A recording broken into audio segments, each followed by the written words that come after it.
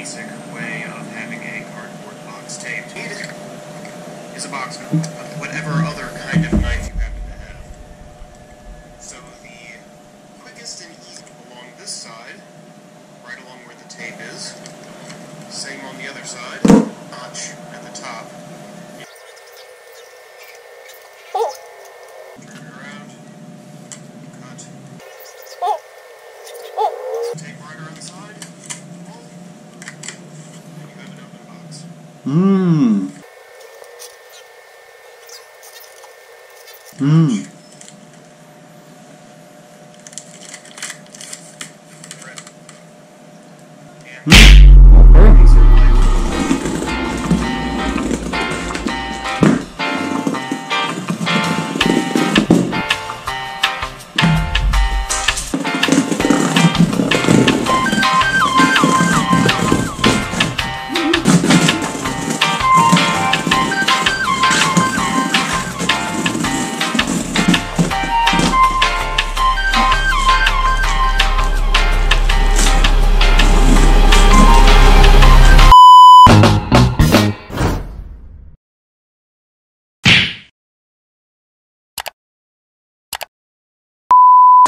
So ayun guys, welcome back. Kung bago ka dito, welcome. Ito yung unboxing ko ng mga items na galing sa Rocky Mountain Atvmc. Pinadala ko siya through a courier service called shipping cart. Ito. So ang nangyari is, in-order ko sa RockyMountainAtvmc.com, tapos finorward ko sa office ng shipping cart sa US, which is, I think, a subsidiary of LBC. And sila ang nagpadala dito sa US, sa Pilipinas, sorry.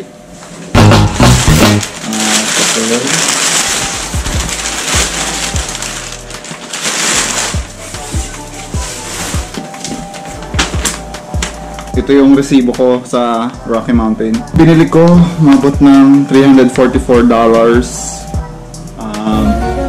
Philippine peso, magkano ba yun? Basta, I think less than 20k. First item, shift knee pads. Shift enforcer knee pads. Nabili ko siya ng $14. So, ay $15. So, around 750 pesos. Ayan siya. So, ito is, size niya is large. Mukha naman siyang okay, no? Sulit na sa 750 pesos equivalent niya.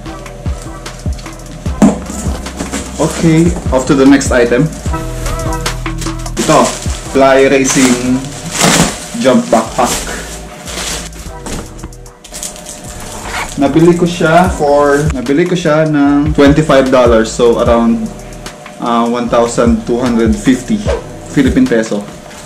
So medyo malaki siya kasi ako personally maraming gustong dalhin sa bundok. Maganda pa rin yung comfortable ka sa backpack na dadalhin mo.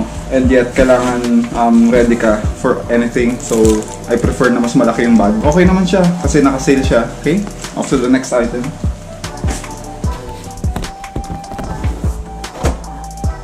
Ayun, VSN goggles, $16. So, around 750 pesos din. In order ko is black. Ito yung nakita kong pinakamura sa website nila. So, maganda naman yung review niya. Ayan siya. Ang stock niya is yung transparent na lenses. Okay naman siya sa price niya. Sabi din ng nagre-review doon sa website nila. Binilhan ko din siya ng replacement lens. Ito. This is silver lenses niya. Hindi ko lang sure kung dapat ba ako may tanggalin pa dito or wala na. Pero as is, parang medyo madilim siya. So, parang maganda lang siya gamitin kapag super init ng araw. Hindi siya advisable sa gabi. Check ko na lang kung paano siya i-install later.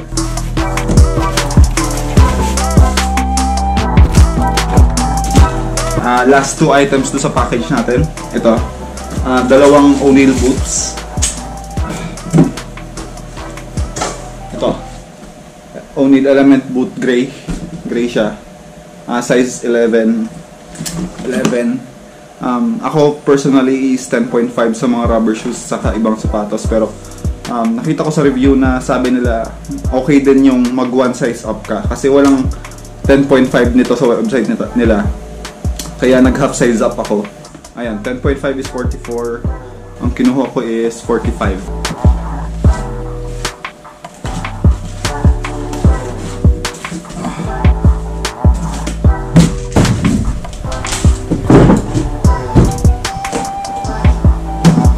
So, ito yung unang pair of boots na binili ko. Priced at ano ba? 125.99. So, around 6,250 pesos. Size 11. Gaya ng sabi ko kanina. Nag one size up ako kasi wala silang 10.5. And as you may know, never pa ako nagkaroon ng proper off-road boots or motocross boots. As you can see here, kung ano-anong high-cut shoes na lang yung ginagamit ko. So I thought na it's time to really invest in something na very beneficial to me, protective and also comfortable and maganda tingnan. So let's see kung anong itsura niya in person kasi sa website, ang ganda niya tignan. Tapos and I believe wala pa ako nakakitang kulay gray na ganitong version nito. Ayun siya sa picture niya sa website. Napakaganda.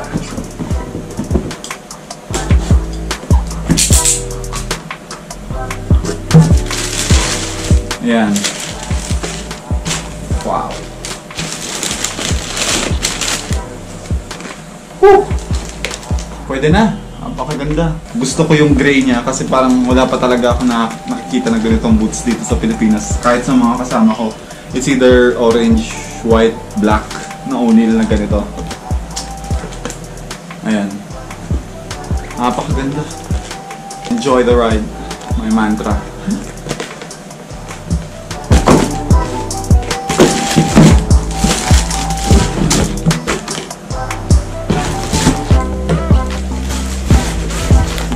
Same boots, pero kulay puti. Bakit ako bumili ng dalawang boots? Hindi ko naman kailangan. This one, I bought for my brother, pa-birthday and pa-Pasko. Today is November 26, Thanksgiving. And birthday niya last Wednesday. Last Wednesday. Size 9 siya.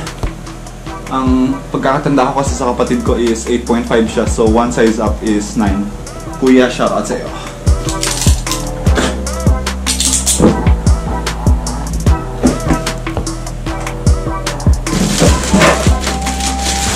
You know.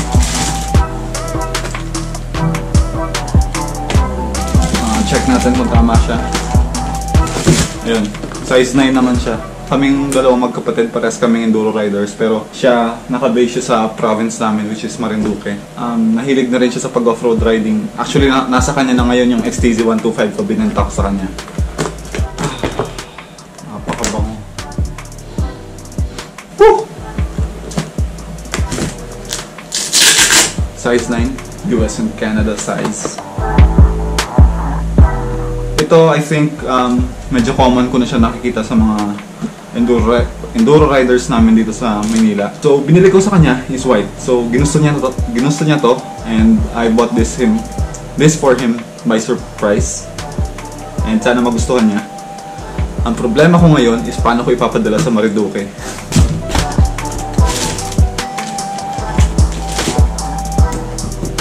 Ang SRP nitong mga boots na to dito sa Pilipinas is around 7,500 to 8,000 to 9,000 pesos. So ako nakatipid ako sa SRP by around 1,500 to 3,000 pesos. Pero dahil nga galing siya sa US, nagbayad pa rin ako ng sales tax nila and yung sa shipping service pa nga ng shipping cart.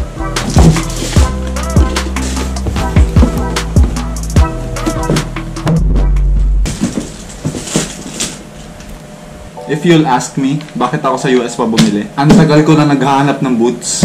Ilang moto market na yung pinuntahan ko. Laging out of stock or walang size ko.